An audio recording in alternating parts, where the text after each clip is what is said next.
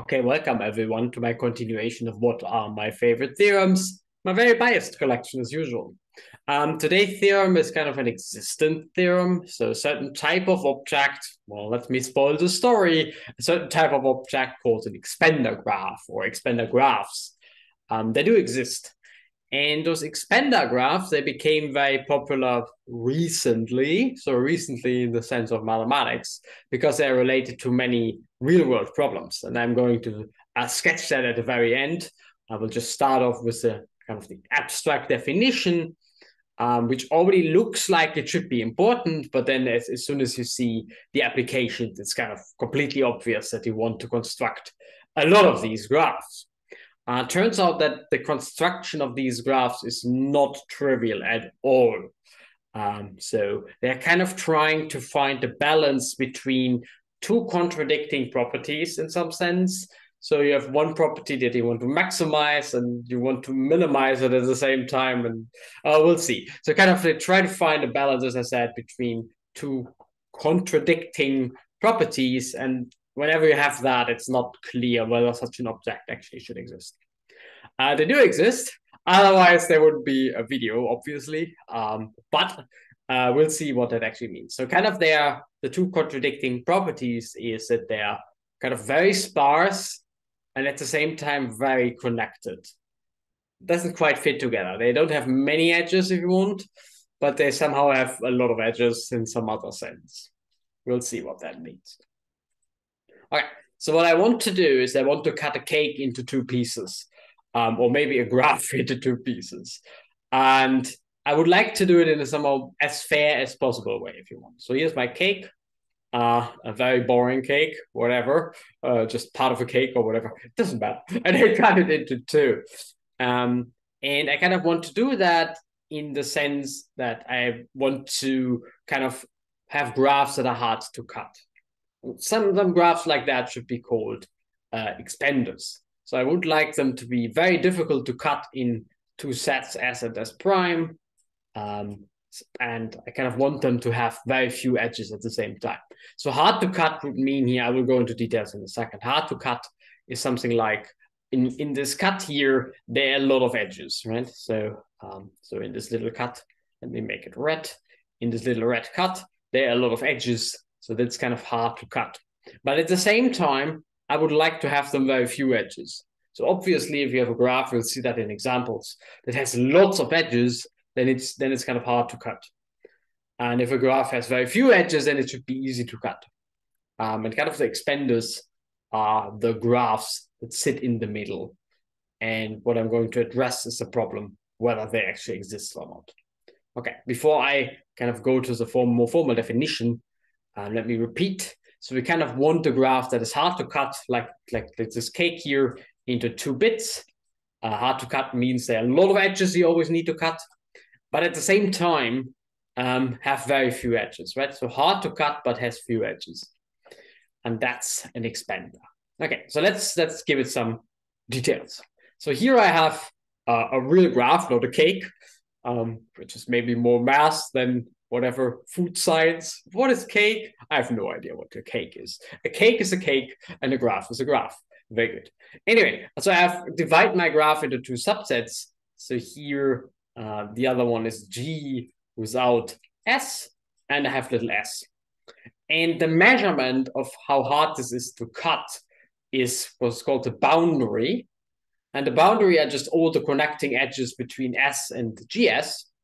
And the numbers of the boundary is just the number of the boundary. So the connecting edges here are this, 4, this one. So 8 in total. I have 8 connecting edges. So cutting S from G, from SG, like in this picture here, so this would be G without S, is kind of difficult of order 8, if you want. And okay, that's almost the notion we want.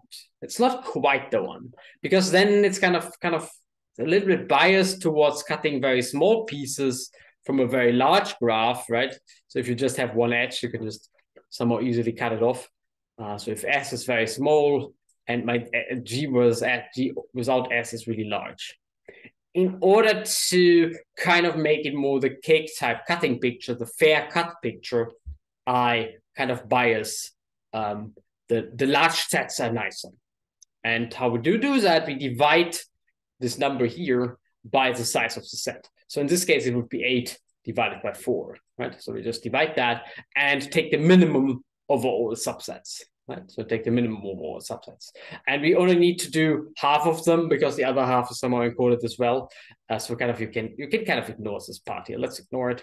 So you take the minimum over all subsets, over all possible subsets, and the way how they are connected, weighted by kind of making the fair cuts nicer. So I just divide by the order of S. And this thing is called the edge expansion constant, sometimes called Giger's constant.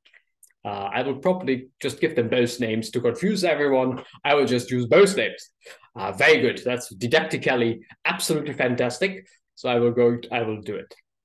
Anyway, so the slogan, I will denote this thing by H of G, and it's a measurement, right? So H, a large H means it's hard to cut. We'll see that in an example in a second.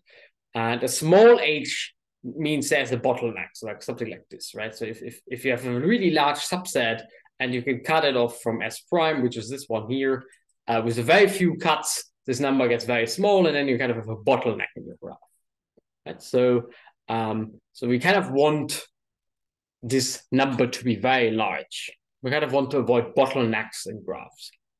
And at the same time, kind of we want to have a large h, right? Few bottlenecks, but also few edges. And that's not clear, as I said, that it should work. But let's have a look at the example how h actually works. Okay, so here I have a family of complete graphs, in this case just K3, and I just put 2 of them next to one another. And then I kind of define a family of graphs, Gi, for I from 0 to n, by just connecting certain edges in between those 2 graphs. Right? I could have 1 edge, I could have 2 edges, or 3 edges, or 0 edges. And what I want to do is I want to cut S from G without S, and kind of the number of edges that I need to cut is encoded by I, right? So that's how I want to do it. And because I kind of take complete graphs on each side, this will really compute a Giger's constant. Okay, so I get this family of graphs, G0, G1, G2, Gn. I will draw all of them momentarily for n equals 3. So G0 is just, let me draw it like this. So 2 copies of this little triangle. G1 is just 2 copies of this little triangle with an edge. G2 is 2 copies of this little triangle with 2 edges. And G3 is, of course, the one you see right here on the slide. And the number of things I need to cut is always 0, 1, 2, right? So 0, 1, 2, and here it's 3. And the size of the subset I cut away is always n, because it's kn, right? So that's why the Giger constant of those graphs goes from 0, 1 over n, 2 over n, all the way up to n over n, which is 1. So 1 is large in this setting, I should say that. So 1 is large, and everything close to 0 is small. So 1 over n is really, really tiny. And of course, my little graph here, so the G1 graph, which is this one, has an obvious bottleneck here, just this connecting edge. So tiny h is really saying bottleneck.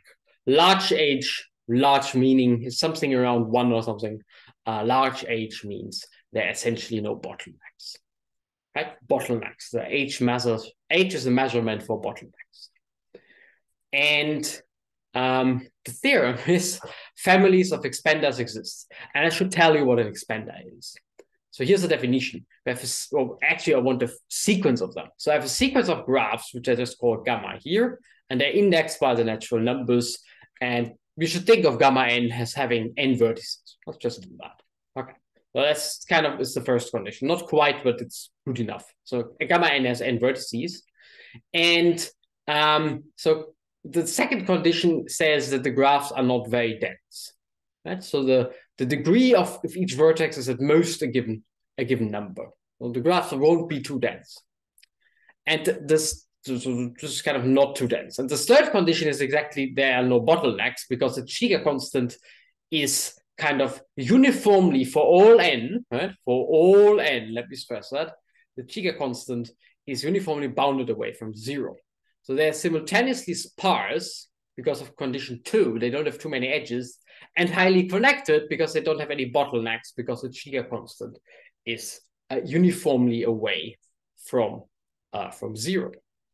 And that the families of those graphs is absolutely not clear. And that's a beautiful theorem, which you could, for example, prove by constructing a family of examples. So let me just construct a family of examples for you, and I leave it to you to check that it's actually really a family of examples. So the vertices, I fix a prime, and I let my primes go to infinity. So in this case, I was lying a little bit. So gamma n won't have n vertices, but the nth prime number of vertices, but that doesn't really matter.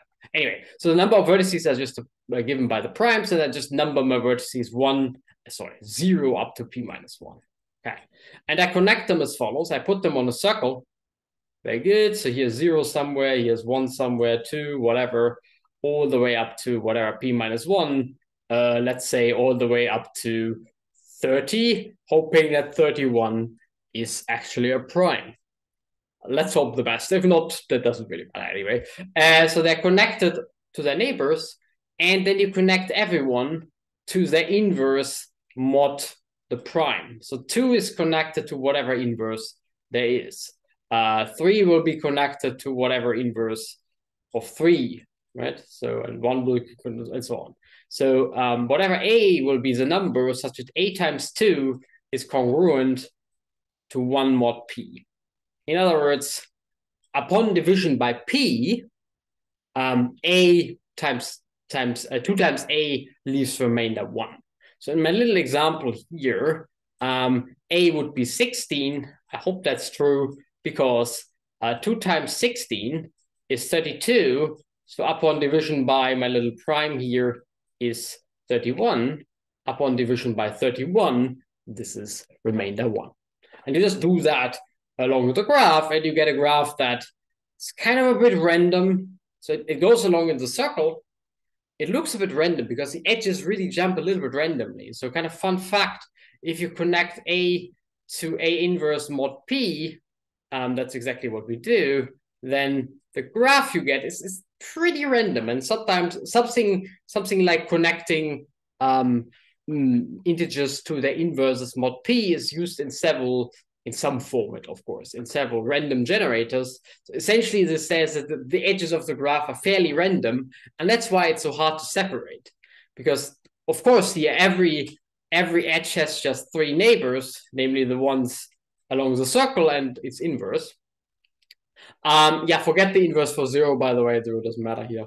Anyway, so you just have this one, and you can kind of disconnect it in a very hard way. So there are no bottlenecks because the edges kind of jump completely randomly through the graph. I leave it to you to really figure out why this fits into this definition. It's not so terribly hard to see, though, if you know a little bit about the properties of inversion mod P. Okay, and why did they become very, very popular? So expander graphs became very popular very quickly because they are really, really applicable. Why would that be the case? Well, we have kind of no bottlenecks in our graphs, and at the same time, they're highly efficient, right? They don't have many edges. And that's something a lot of real-world problems would like to do as well. So a lot of graphs that you actually construct in the real world should be expanders.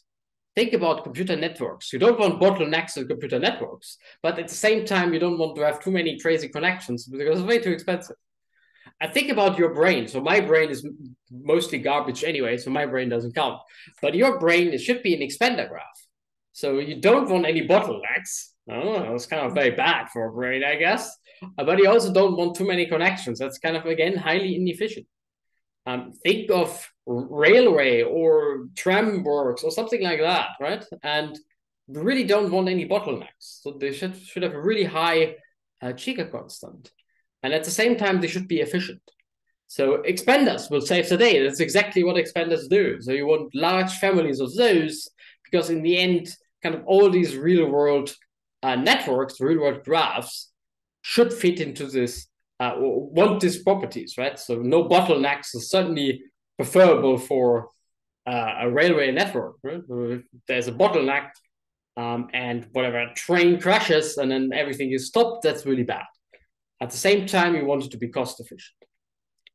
Okay, so I hope there was a lot of motivation, or at least good motivation, to motivate why expander graphs should be useful somehow, and why they kind of spiked. So in the whatever last 30 years, computer networks in particular became very, very famous and popular and important.